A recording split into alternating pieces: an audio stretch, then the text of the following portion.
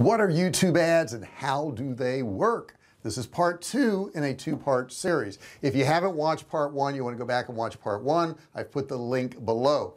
In part 1, I talked about the types of YouTube ads. Now if you're serious about running YouTube ads and you want to get this right, you're going to want to watch both of these videos and watch them both to the very end. So in the first video I told you about the types of ads. Now I'm going to show you how to actually make those ads. Okay, let's get started. If you haven't subscribed, make sure you do that real quick. Hit that subscribe button down there, turn on bell notifications, turn on all bell notifications so that you'll know about these videos every single time I do them. Now in the first video I talked about the different types of ads. Here is where we're going to actually create our video ad. Now once we've created our video ad, we have to decide where we want it. Now if we don't want it just popping up on our channel, we want to set it to private, and then we can actually use that link in our actual ad. First thing we have to do is create our campaign. So we're going to want to sign into your Google Ads account, and then you're going to select a new campaign. Now you're going to need to select your campaign goal, and the goals that you can have are sales, leads, web traffic, product and brand consideration, brand awareness and reach, or create a campaign without goal guidance. Okay, now select your campaign type. Let me put this on the screen real quick. These include all forms of Google ads, including search results, text, shopping.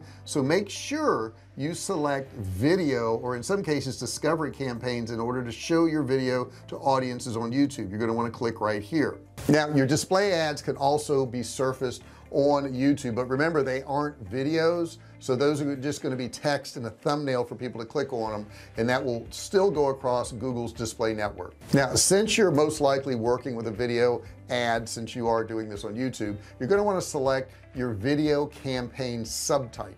Now this screen here is going to pop up just like this, and you can pick what subtype you want. Do you want a skippable in-stream, a bumper, non-skippable in-stream, outstream, or ad sequence? Don't forget to name your campaign in a way that allows you to easily locate, manage, and optimize it in the future. Now the next thing you're going to do is you're going to define your campaign parameters, and that's going to have to do with your bid strategy and your budget. You'll also need to select where your ads actually show up. They can be discovery only, like YouTube search results, all of YouTube, which is YouTube search results, but also channel pages, videos, and the YouTube homepage, and they can be on the YouTube display network, which is non-YouTube affiliate websites.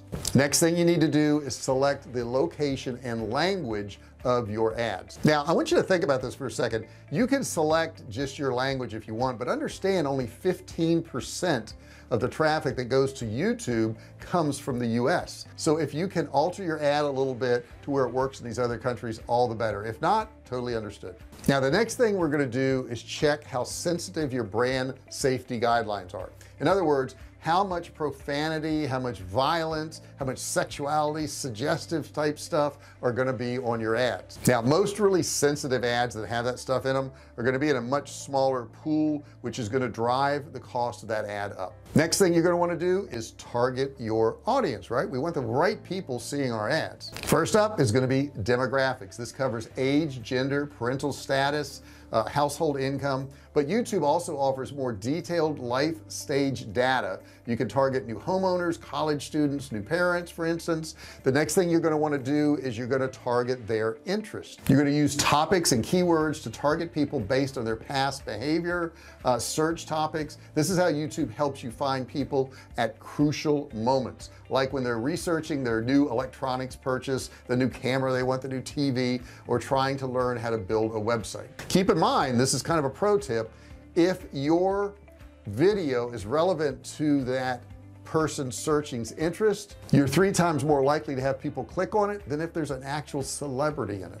And we also want to do remarketing, which is targeting audiences that have already seen our ads or been to our web pages. Next thing we're going to do is set our campaign to live. We're going to enter the link to the ad, and then what we're going to do is we're going to create the campaign button to set your campaign running. A pro tip: if you want to get into ad sequence campaigns, you can actually go there and you can upload multiple types of ads that support each other. They are arranged to surface to your audience in the right order. Now, skippable and non-skippable in-stream ads on YouTube must first be uploaded as regular YouTube videos so that you can actually use that link URL. The minimum length for skippable ads is going to be 12 seconds. The maximum length for skippable ads is going to be 3 minutes. If it's a non-skippable ad, it's going to be 15 seconds. Unless you're running it in Mexico, India, Malaysia, and Singapore, those can be 20 seconds. The bumper ads are always 6 seconds.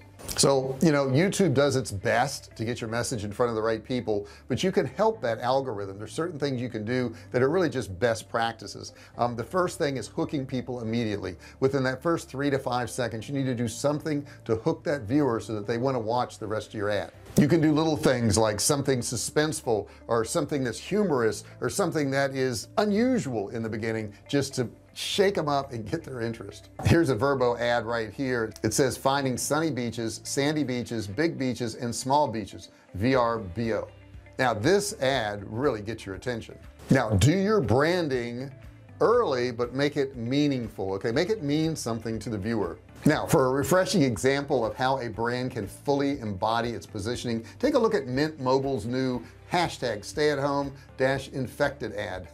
In it, majority owner and famously handsome man Ryan Reynolds alludes to the expensive studio shot video Mint Mobile he started to prepare. Instead, he screen shares a PowerPoint with a bar graph and some next steps. Now the takeaway here is your branding is much more than just your logo. It's going to show in the first 5 seconds per YouTube's recommendation.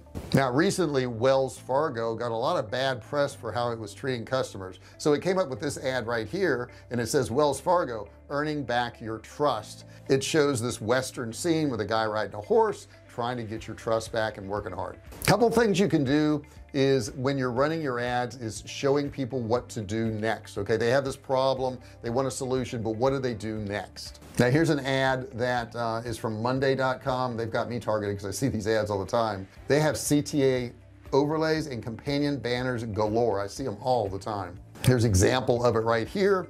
And don't be afraid to use templates. Okay, not every brand has this century-old bank or unicorn type startup budget to blow. Now here's a great ad that I've seen run. This is from Imperfect. It says from farmers to your door, help fight food waste. Okay, that's a great ad, I think. So those are some examples of ads. I've also shown you how to set up your ads. Now this is part 2 in a 2-part series. If you did not watch part 1, you need to go there because you won't understand all of this. Okay, it explains a lot of that stuff in part 1, so go back and watch part 1. There will be a link below there. If you haven't subscribed yet, please do so. Hit that subscribe button below, turn it from red to gray, and turn on all bell notifications. You got to turn on all bell notifications. If you do that, that way I can let you know every single time I do a new video, and you won't be left out in the cold. Oh my gosh, you'll be part of the VIP family, the Fisher family, that gets notified every single time I do a new video or I go live. If you like this video, let me know. Give me a thumbs up, comment below. Have you tried to run ads on YouTube? Was it difficult? Did you have some questions? I know it can be overwhelming, so put those questions below. If you've had successes with ads, put those successes below. That certainly motivates other people and helps them out. If you've had problems, put those questions below. I'll be happy to answer them. Thank you so much for watching this video, and don't forget to grab that $97 course. It's right below. It's absolutely free for a limited time. Click the link and learn, and I'll see you in the next video. Hey, thanks for watching my video. Don't forget to subscribe to my channel and click that little bell right there so you can be notified every time I do a new video. Also, click on one of those videos there. Keep watching on my channel.